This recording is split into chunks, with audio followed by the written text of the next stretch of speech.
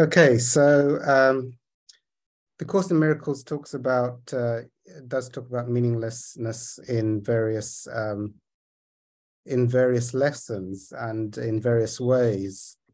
Um, and then one of the students is getting the sense of, well, if everything's meaningless and starting to feel depressed, sad, no joy, and that everything's pointless.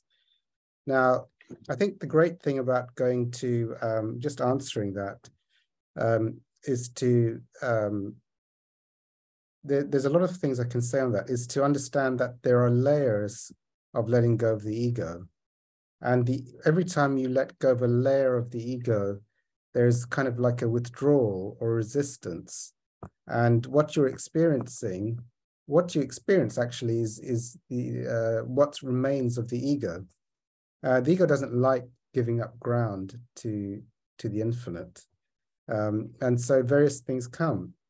The ego loves drama, the up and down of life, becoming attached to objects and situations, and projecting from its belief systems all kinds of things like attractions and aversions onto the world. So as you start to dismantle through the Course in Miracles is one avenue to dismantle all the beliefs and projections. And I'd say the Course in Miracles is aimed at enlightenment. Not all the lessons are at non-dualistic level, but that's the aim of dismantling aspects of the ego slowly in 365 lessons. Various things will come up from the ego because just like I go to 12-step groups, if you give up alcohol, when the ego realizes that it can't get that hit, that roller coaster of up and down from the alcohol, then it does sulk for a while, and it's depressed, and it sees that life is pointless. And each time you let go of another layer of the ego through whichever spiritual path, you get to experience what remains of the ego, and also the ego's angst at giving up ground.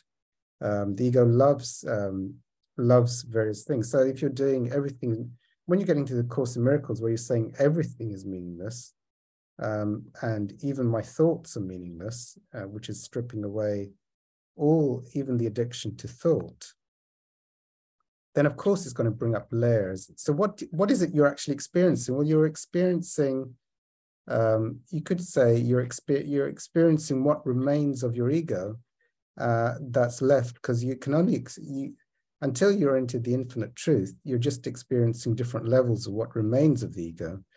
So the ego can for example, the ego may have a belief that if you can't, let's take it with something simple, and then you'll be able to see it with, but the same principles apply. If you say to an alcoholic or a drug addict or a sugar addict, like, give up the alcohol, they would think life is going to be meaningless and pointless. They'd sulk for a while. They'd feel depressed. They would say that you can't exist without alcohol. What's the point of living? And think, well, that's all the projections coming up from the ego, and that's all the sulking of the ego, of giving up the alcohol. Then it's good to have other people who've been before you to say, look, yeah, your ego is going to sulk for a while. You're going to experience some symptoms. You probably will go through all the stages of the grief process in giving up anything major. So all kinds of emotions and feelings and ideas that you can't exist without that crutch will start to exist. But I mean, what is it you're experiencing? You're still experiencing different levels of the ego as you're giving up certain things. And in the beginning, it may seem you're going to a harder level, and life seems more difficult than when you're actually having the comfort of the alcohol or whatever it is, the payoff that the ego is used to getting and juicing. So, and that goes through, that will go through with alcohol, that will go through everything. And that also goes on to these core beliefs, like, you mean every thought I get in my head is meaningless? I can't enjoy being in my head. I can't enjoy projecting, and that, then what's the point of life? If my thoughts are meaningless and everything out there is meaningless, what's the point of life? Of course, the ego is going to say that. And you need others that have gone before you to sort of say, like, that's just another layer of things. You don't give up until the miracle. So who, I mean, I would say, like, from a self-inquiry point of view, it become very, very clear. Who is it that's finding it meaningless and pointless and depressing? Well, it's not the infinite stillness and the infinite love within you. It's not that. Of course, it's a layer of the ego, and you could also see it as a defense mechanism. It's not going to be that easy. I mean, the ego has so many different belief systems at different levels underpinning the addiction to it. So as you're going into more core, going more for the jugular of what's the fundamental aspects of the ego, you're going to experience some stuff coming up.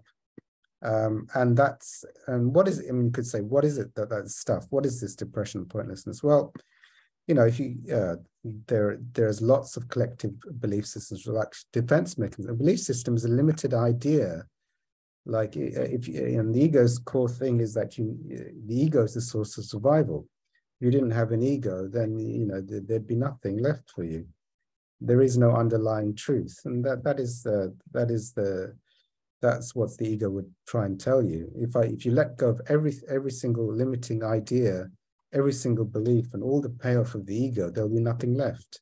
So the hole in the donut, as they talk about in 12 steps. And so, but actually, if you look at people in 12-step groups, when they've let go of things and think life might be pointless, once they get through, they manage to get through the withdrawal rather than giving up. You hear other people share it. It's worth going through that until you get to a new level in your recovery, and you realize that there's a freedom without that dependency any longer for the alcohol. And the same goes through for anyone who's had, and people sometimes forget this, mystical experiences of flow and the infinite and being out of thoughts and an existence beyond just being in the head all the time and thinking about everything and trying to have that labeling going on, and that, it's the me thinking that's organizing life, and I need the me thinker to organize life. The actually mystical experiences start to appear where the thinking is not orchestrating the life, and it's witnessed that there's a greater wisdom that can do and orchestrate life beyond the head and the ego and all its belief systems and thoughts and ideas. And for me, a belief is it's a limiting idea. And can you be free of all limiting ideas? Well, that's what the times I've had that infinite stillness. The Course in Miracles calls it the hush of heaven, where no limiting idea, or not even the world, can intrude on a beautiful stillness, a divineness, where it's like the world is muffled out by this heavenly bliss. So, and things mystically happen without thought. So I'm sharing my experience there. But do you have to go through layers? I'm not always there either. But do you have to go through layers of letting go of this addiction to thought, the belief system, the continuous projection, the addiction to the idea? I mean, there's various core ideas. Letting go of the idea that all thoughts and all things are meaningless. Well, what that means is, that's how the ego gets payoff. The payoff loves, things to do, like I'm going to control my thoughts and control the world, and I can get happy by using this thing and unhappy if I use that thing. And so this dualistic play, that's the ego's in charge, trying to get payoff and run away from, get the payoff from the attractions. If I eat an ice cream, I'm going to be happy. Life without eating ice creams, I mean, that would be miserable. What's the point of life if you can't eat an ice cream? And then also, look, you need me, because like if a polar bear suddenly jumps up from the garden and tries to eat me, I need to be able to think. But is it possible that life could orchestrate it without the thinker and without the ego projecting meaning and trying to control everything nonstop? So my experience is those have been the most sublime states. It's not the ego and the thinker and the ego that projects this is good and this is bad that's required for the most beatific. But yeah, there's lots and lots of layers, and each thing that the ego has an attraction or aversion to.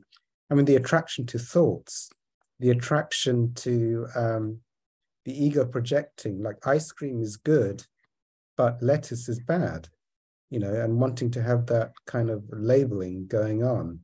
Or people, if I have a lot of money in my bank account, that's good. If I have no money in the bank account, that's bad.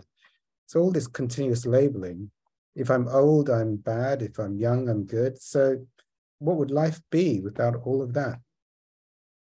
So there's going to be stages, and you also get to experience certain beliefs. So here's the thing, like they said that the collective consciousness of humanity has loads of beliefs in it. A male is an archetype, if you like, a female is an archetype. So there's lots of things to transcend in depending on what your belief systems are. But I was going to say something very important, but I've just forgotten it. And it's, oh yes, so you get, I like forgetting things. Of course, like if you have the belief system that without thinking, life's going to be pointless and meaningless, that's what you would experience. So you're getting to experience the defense layers. Like if I can't think, then I'll be a zombie, or I won't be able to function. That's a belief system. If I let go of my thoughts, I can't exist. Life will be pointless. That's another belief system. These would definitely be belief systems the ego would hold, because its survival is based on you keeping thinking and keeping labeling and projecting and seeing things as good and bad, and trying to make plans up in its head that it think it will make you happier.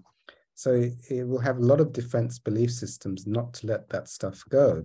So you have to be able to go through and then go through the layers. Now, for people who are doing self-inquiry, you know, if you get like depressed and pointless, well, what's observing depression? Because depression and pointlessness are things that are witnessed. So then that takes you out of that. Or if you just go through, if you use the field of feelings method, if you just allow the pointlessness to be there and still carry on for long enough, against that will start to fizzle out, you see. The depression will start to fizzle out as long as you don't go back into reinforcing certain ideas that underpin the depression, or certain belief systems which underpin it. It eventually evaporates off, just like all things that are not the absolute truth will evaporate off. So, okay, let me talk directly to the question. So you're letting go of making thoughts meaningless and making the world, because you have to strip away the belief systems. Like I have a belief systems that chocolate cake is good and lettuce is bad. So if I let that belief, you know, that's a belief. So if I make chocolate cake is equally as meaningless, it's not better than lettuce or worse than lettuce. So I'm stripping that belief system out by not letting my ego make this arbitrary judgment on chocolate cake and lettuce. So I'm stripping off the beliefs, because the beliefs, as the course says, and as my view as well, you see the world through your belief systems. It's a projection. So you're getting like, oh, you know, in a room I might just notice the donuts, and everything else is boring, because, you know, that's how my ego, those are the belief systems I'm filtering through, if that was my predominant you know, belief system. So and I'll probably not notice the lettuce, you know, the donuts will just glow up on the table. So just letting go of those, and then the ego does sulk, of course. But then the sulking, you know, if I was using the cancel belief, I could cancel my belief in depression and pointlessness. I'm an infinite being. Is the infinite essence find it? Well, the source of infinite love is not depression or pointlessness. So it's a layer, and that can be cancelled, felt out, or observed, because something observes pointlessness, which is not pointless. You know, that the observer of pointless is not experiencing pointlessness if you're using self-inquiry. If you cancel belief in pointlessness, you're an infinite being. Eventually, the infinite will, you know, the recognition of the infinite, saying the truth, because in truth, if the truth was you were a pointlessness feeling, then that would remain forever. that's not the experience of those who've gone beyond the pointlessness feeling or the depressed feeling, because those are transitory stages of that need to be transcended. You know, boredom's is a common one that everyone goes. What if you can't just be in the drama of your head all the time? What if you can't be in the drama of chasing things that you think are good and running away from things that are bad? You know, so the ego does sulk if you're trying to take away its job of making life a duality.